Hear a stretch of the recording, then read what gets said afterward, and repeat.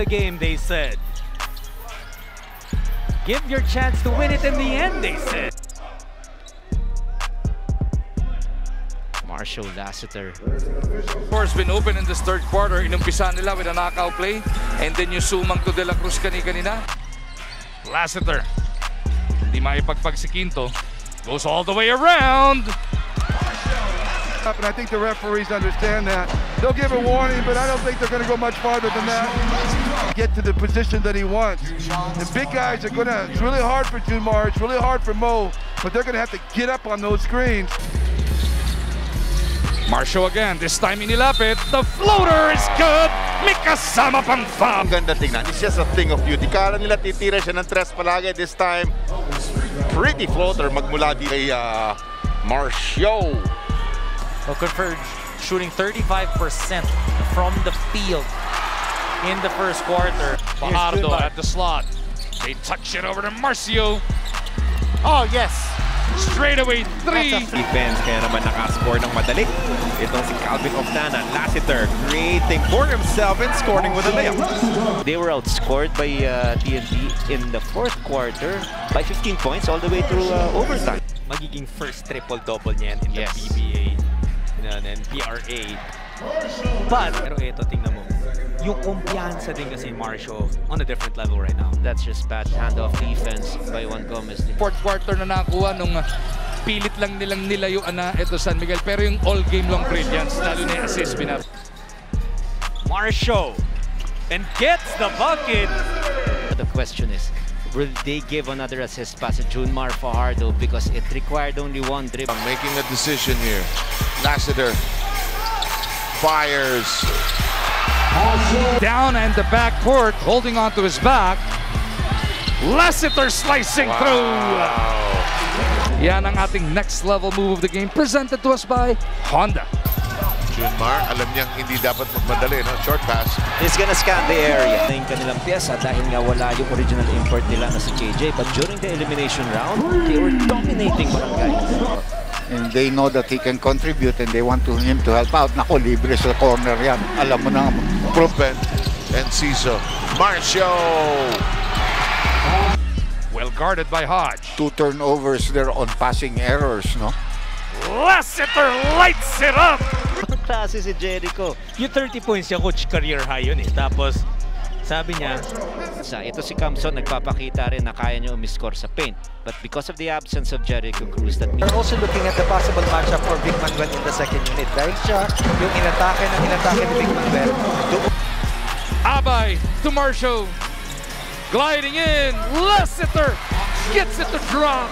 Those ball games, even when they had COVID protocols, right? Even to their head coach, their assistant coaches, and the other players.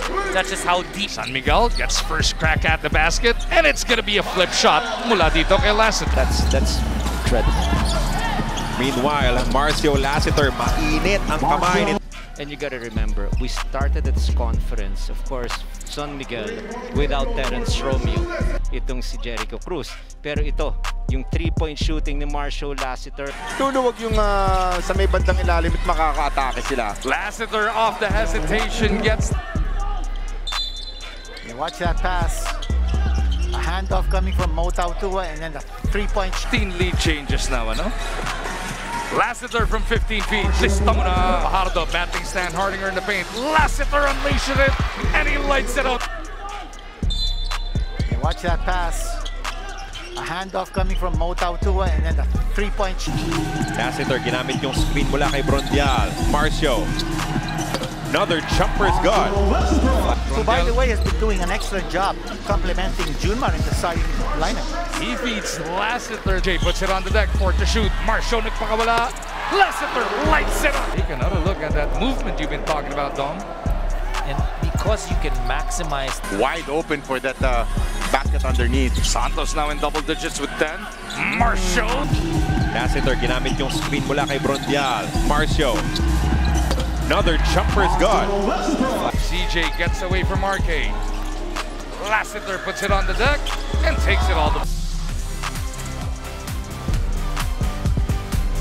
Ang problema kay Junmar, 1,000 na ibinigay niya. 3-point shots na yan para sa Meralco dito. Lassiter. Nice drive. will troop to the line for a bonus. But they go back to him. Lassiter naman, pinuntahan niya ngayon. That's a tested connection, Coach RG. Of Coach Leo Austria, they were together with Adamson.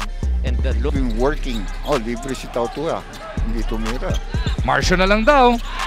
Mas sigurado pa. Going small here, Coach Jolly. Yep, Ren Subido has to show. Oh, Marcio Lassiter. And then it was Lassiter. The gunners of the San Miguel Beermen. In this conference really validates my belief that he is an important component for San Miguel. This third quarter. Here's Marcio from the corner. that's it. Si CJ Perez. Kita natin, Marcio Lassiter. Paan pa to sa MPBL bago pumalik ng PBA, Dr. J. Played in the PBA D-League as well.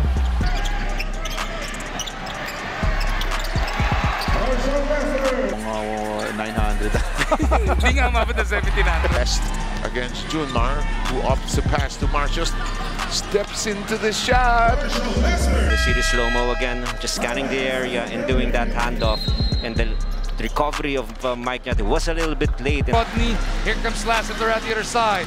Marcio hesitates, takes it to the reverse. Yung San Miguel, number 2 naman sa opensa. 98.3 average sila just behind TNT. Ito yung agaw. Tapos, Or kita mo Phoenix, rather. yung stutter step, Marcio Lassiter, and all the way to the hole. Yun, nadaanan niya si Arvin Tolentino. Lassiter. Okay. Keep in mind that Reynolds Shine trying to arrest the 4-game slide. You see this again, that dribble handoff and that moment of hesitation. Nawala itong si Mike Nieto. He thought like Marcio Lassiter. Adjust kung magaling kay. Yeah. The talent will not get left behind. Finally sending the ball to him. Good extra pass. Lassiter for 3. That's money. There's a problem too because dapat mas mabilis yung rotation. Lari for the share. You will just look at the stats and you will figure out, as we saw that.